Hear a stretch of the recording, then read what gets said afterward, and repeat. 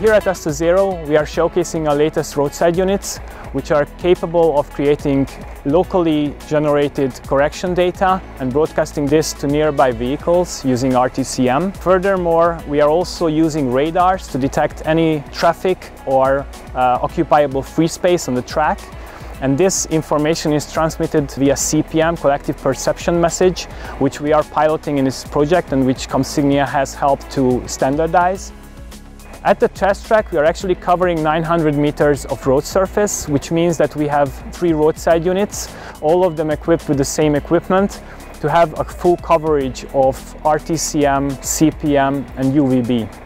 Within the roadside infrastructure, the Comsignia V2X units are used as the central hub of communication.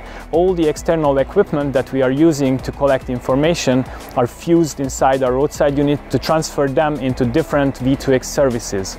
The use case that we chose in ProPart is an automated lane change, which enables or requires all of these services to be high quality in order to make a fully autonomous lane change even with high density traffic.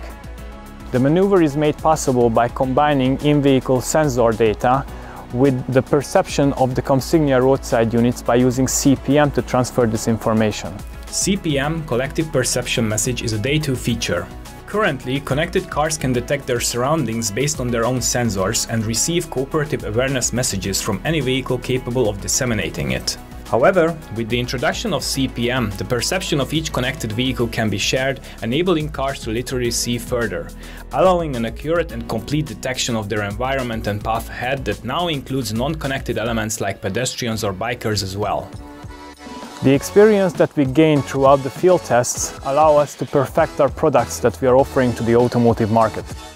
Comsignia believes that the cooperative perception message is the next big step towards the fully automated vehicle, and that is why we chose it to demonstrate within ProPart.